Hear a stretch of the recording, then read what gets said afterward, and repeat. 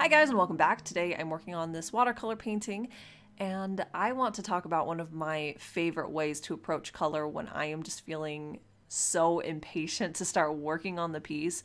Now it has to be the right piece for this kind of a technique to work, but sometimes I just want to get to the painting. I just want to jump in and start putting color down. And I don't want to get trapped into spending hours trying to figure out a very complex color palette. So one of my favorite ways to go about just getting that initial color comp and figuring out what colors to use is just to use analogous colors. Analogous colors are just colors that are right next to each other on the color wheel. Personally, to my taste, I think that they look so pretty. Any area on the color wheel I think just looks really nice because they are connected together. You're able to have some warm, some cool. You're able to still have colors, but they all have that tie together because they're linked. One is next to the other, is next to the other. So for this one, I did a very warm palette, but I also have a little bit more of this pinky purple color as well. So there is some cools in there with that purple color, or what leans more on the purple side, but then it's all very warm and pastel and candy colored, and it was very quick to come up with this palette because they were all just right there, and I could put down some actual paint on a little scrap of paper to make sure that I knew which pigments I was going to use to get the colors that I had in my mind. And yeah, this is like I said, this is a great color approach for when you just want to dive in. It works really great for pieces that are more simple or have a lot of similar items or shapes or components that you can add a little bit of variation but can still be grouped together. So like for this one, there is a lot of cloud shape in the piece.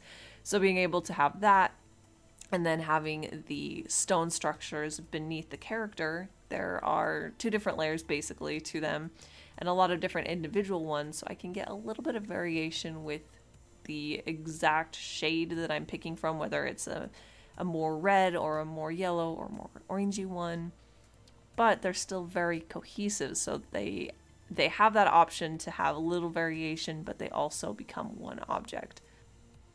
Okay, so when it's time to actually pick what area on the color wheel I'm going to focus on, I usually start thinking about this during the creation of the sketch.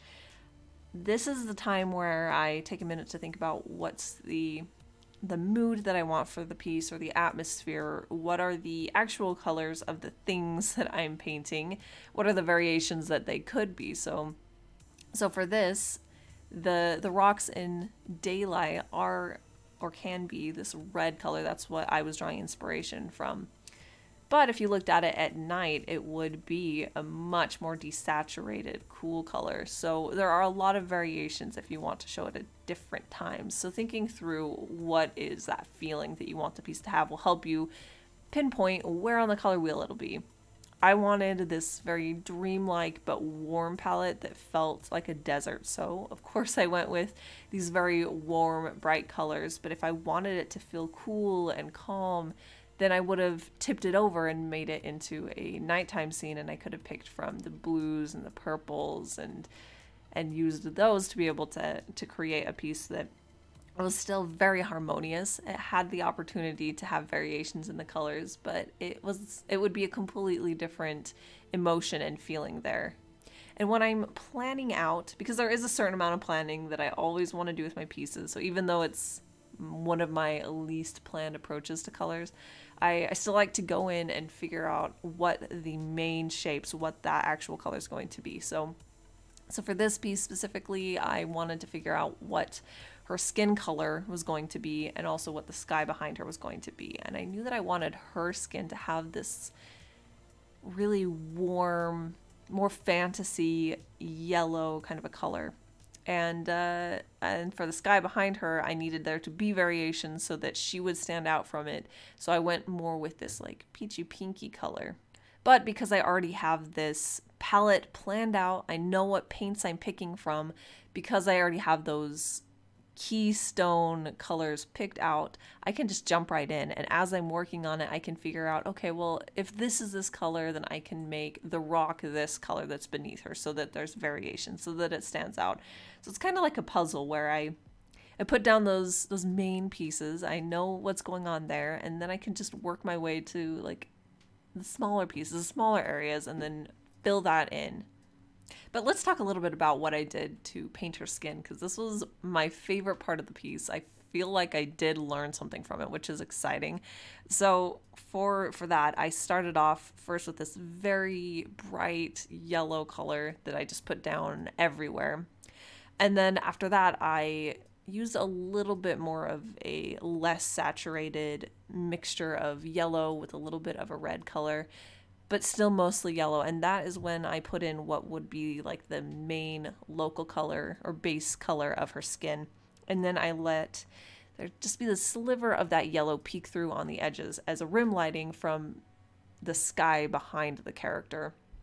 And then I just deepened the shadows with a little bit more red each time. And that kind of progression of adding just a little bit more and a little bit more of what was the darkening shadow pigment that I was mixing in helped a lot, I think. I really enjoyed that process of building up the shadows a little bit more than I think I have in the past, where I think I did focus more on that, on layering it up and spending a little bit more time on that. I do definitely think that it could use a lot more value variation within her skin, that there could definitely be darker shadows, but I do really like how the colors interact as it goes into the shadow. So that was one thing that I do think I got a little bit better at.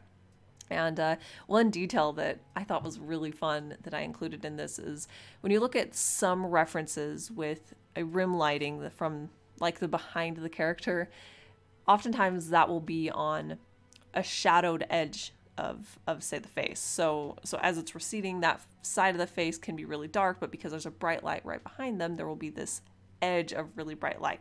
So I mimicked that with this piece, and I went back in next to that rim lighting on the left side of the character, and I just added just a little bit of a shadow on the right side of that highlight, and I just think it really made it pop. It added more life to it. I really liked it. I thought it looked really cool, so I might definitely play a little bit more with that, but also study more references that have that kind of effect a little bit more so I understand it better. But after completing this piece, I definitely wish I had gone darker with her skin tone. I would have loved that contrast more if she could have just really popped off of the background and became this really powerful focal point right in the middle of the piece. So yeah, that would have helped it a lot, but it was stepping in the right direction where it was one of the elements that had more of a contrast between the clouds. So yeah, I wish I had done that better, but I'll just make sure that I pay attention to that a little bit more. I did make sure that her hair was darker, and the rocks that she has like levitating around her, that those were the darkest points. They're also really small, so that element of contrast isn't too overpowering. I think it adds just a little bit of interest around her, and it frames her in, and it brings the eye hopefully back to that character, back to her face. I think that there's something really very pleasant about being able to allow myself to have some pieces like this every once in a while, where I can go into it not knowing exactly what's going to happen, but to be able to just play with it and have fun and see where it goes and experiment. I think it does help me stay a little bit more present with the piece, so I don't just like zone out and go into autopilot. So I really enjoy it. I certainly prefer pieces where I spend a lot of time really figuring out the color palette to be very telling of a story and to have a lot of information there. But I think that works best for a piece that does have a lot of story behind it and a lot of different elements. So I think this is very helpful, very pleasant to be able to just have some pieces that are just for play, just for the enjoyment of creating something. And I really do think that just going in, using an analogous color palette with your watercolors is a great way to do it. You can't really go wrong with analogous color palettes. They just look gorgeous, in my humble opinion, but I just think they look really, really pretty. And I've never really found where I've gone into a piece using an analogous color palette where the colors were the issue. It's usually the value, or it's usually me having other issues. So yeah, I highly recommend it. If you haven't tried an analogous color palette for a piece, try it. See how you like it. See if you enjoy that kind of a process. And that is about it for today. I do have this original painting at my shop. There's a link down in the description. And as always, I do want to give a huge thank you to all of my patrons. You guys are absolutely amazing. Thank you so much for your support over on Patreon. But yeah, that's about it for today. So I'll be back next week with another art video. So thank you guys for watching, and I'll see you then.